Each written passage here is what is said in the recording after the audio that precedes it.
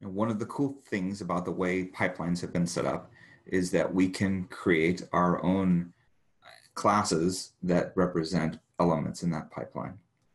The book gives a number of different examples, and this is one of the examples directly from the book. This is the data frame selector. The goal here is what it does is it grabs data in the form of a data frame object, and it allows you to specify which columns of that data frame that you want. And when we go to transform the data, the return value is a NumPy array that contains just the specified columns. So let's talk about this class definition here. This data frame selector class that we're creating is a child of two different parent classes. One is an estimator class and one is a transformer class, because this particular class satisfies both of those. The constructor takes as input one parameter, that's this attribs parameter. This is going to be the list of columns that we care about during the extraction phase. And all that the code does is it saves that list into an instance variable. Notice that we have a variable attribs here that refers to the local variable that is the parameter coming in, and self.attribs refers to the instance variable.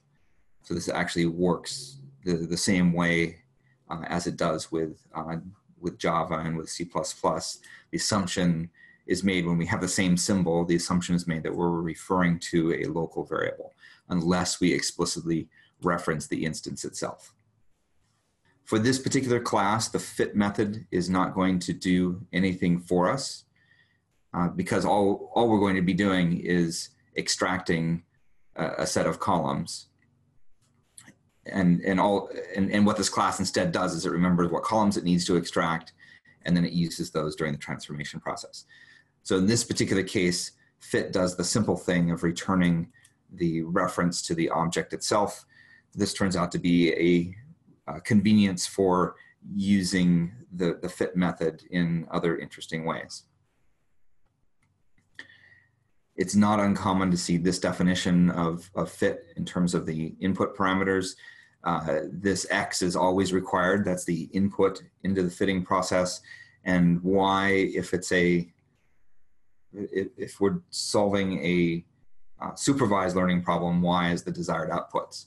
Notice that it has a default value of none here. So you'll see this in a variety of examples that are out there. The transform definition takes as input this X here, that is our data frame object. And you can see here we're explicitly extracting the columns that were specified at the time of creation of this instance when the constructor was called.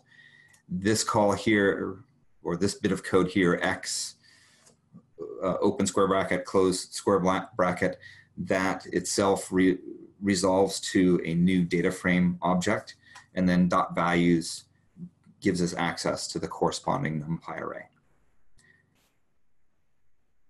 So let's go ahead and execute that. So that pushes this definition out into the Python environment for us to use.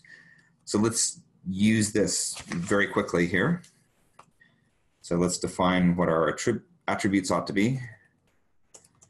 And for fun, let's look at left wrist X, Y, and Z. There's left wrist X.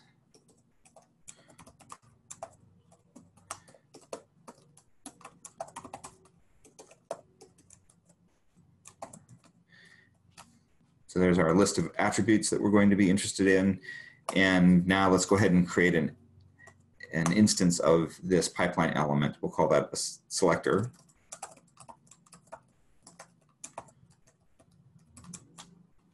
Okay, so at time of construction, we're specifying the columns that are of interest to us. Let's execute that. And now we can use this to transform our data set.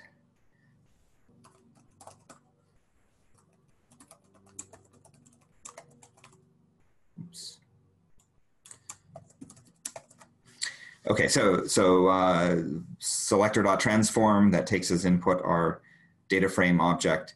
It's going to return a NumPy array that contains just 3 columns. In fact, let's go ahead and print that out. So execute that, and you'll see that the return NumPy array, it has some number of rows. We don't know by looking at this. It happens to be 15,000, but it has just the 3 columns corresponding to left wrist X, Y, and Z.